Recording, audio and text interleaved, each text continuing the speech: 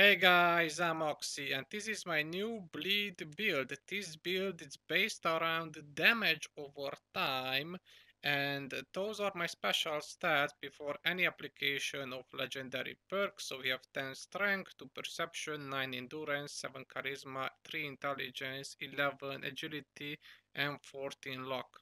Those are my perk cards. As you can see, nothing really special in strength. We have all the slugger perks because we are using a two-handed melee weapon on level 1. It doesn't worth it to have it on level 3. All of them martial artist for swing speed, barbarian for tankiness, incisor for armor penetration, blocker because we are a melee build, and nothing really special here that I can show you. It's a good thing to have Ghoulish, especially if you're a low health build, can help you to heal a little bit.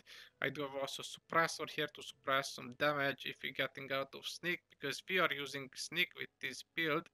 As you can see, we have Sneak, Ninja for more sneak attack damage, escape artist, dodgy to negate some damage if our stealth is broken. So this build it's based around damage over time and damage suppression, as you can see, because if it's our stealth is broken, we have suppressor, we have dodgy, and we have blocker to help us. Also, we do have of course serendipity and ricochet, so there's a lot of perks to keep us alive with this build because it is a low health build. And as you can see in legendary perks, I do have strength and endurance of max, and I do have hack and slash because we are using VATS with this build. Taking one for the team is just extra damage when you're in a team. It's really helpful. Funky dudes do not die from poison damage. We are completely immune to fire damage, and we have collateral damage because it's a chance to do some extra area damage. When it's about my mutations, there's nothing special here. Adrenal reaction because we are low health, carnivore because it's the best mutation for a melee build, marsupial, and of course twisted muscle, talon, speed demon, all the good perks for a melee build. And if you are going up here, as you can see, I'm using the Vault 94 Torn armor, which is giving us a 250 bleed damage over time, which is really useful. If we go into my special stats, you can see I have 47 strength, so we have a lot of strength with this build. But what is interesting about this build is what we using, and it's of course the Headhunter sight, which is doing bleed damage over time or poison damage over time. I'm not really sure. Nonetheless, it's a really effective weapon to do damage over time. And damage over time lately in Fallout 76, it's really strong, especially fire damage over time that the Cremator is doing. But this one, it's also really strong.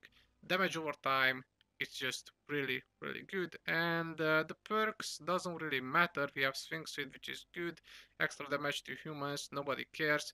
Now you can get this weapon from the scoreboard, and most likely after this season it's over, this weapon will be available to buy it from Giuseppe in the White Spring Refugee for stamps. So you're not gonna miss it. You're just gonna need to get some stamps in order to buy it if you don't get it this season. The damage it's okay, but the damage over time is what we are here for. And if you are going to armor, you can see that I have a full set of Torn armor set, full set of unyielding with +1 strength every piece, and on the chest piece of course I do have the asbestos lining, which is making us immune to be set on fire, so no fire damage on us. That's why I don't use sizzling style, I only use funky dudes in the legendary perks. When it's about Under Armour, I use the shielded Secret Service Under Armour, 4 endurance, 2 perception, and 4 strength. It's amazing. And as a backpack, I always use the chemist modification on my backpack, which is lowering the chem weight minus 90%. That's just crazy. Yeah, that's really it about this build. It's a build based around damage over time. Now, of course, you can use other weapons for this build, such as the Mole Miner Gauntlet. Now, the Mole Miner Gauntlet does do damage over time. Bleed damage over time, of course, is not as strong as the Headhunter sight, but does do bleed damage over time, which is quite useful.